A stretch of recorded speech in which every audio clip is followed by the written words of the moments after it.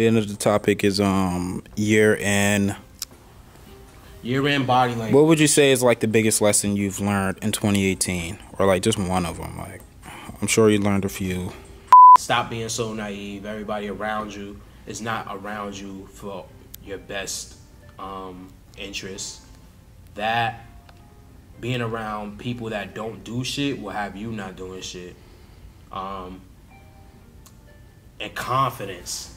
When I say confidence, if you're confident and you learn them basics, nobody can tell you nothing. After that, all of the little advanced and tricks and all that becomes your playground. So that's my last real lesson, was to just gain that confidence and really be like, fuck what anybody and everybody think.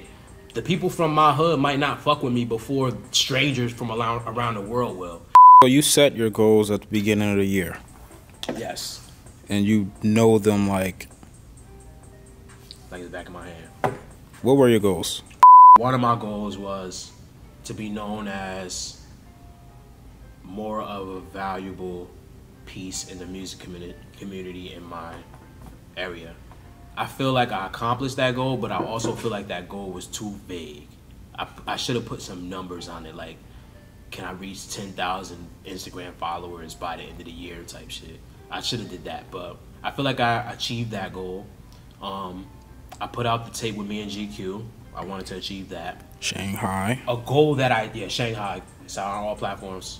A goal that I didn't reach, though, I wanted to put out 2 tapes in 1 year, but I didn't reach that goal. So next year, the goal is 3 tapes. You cannot block what I came here to do. Stop thinking about it, I made me a move. I'm in the field and I'm making a move. I only came here to see what you do.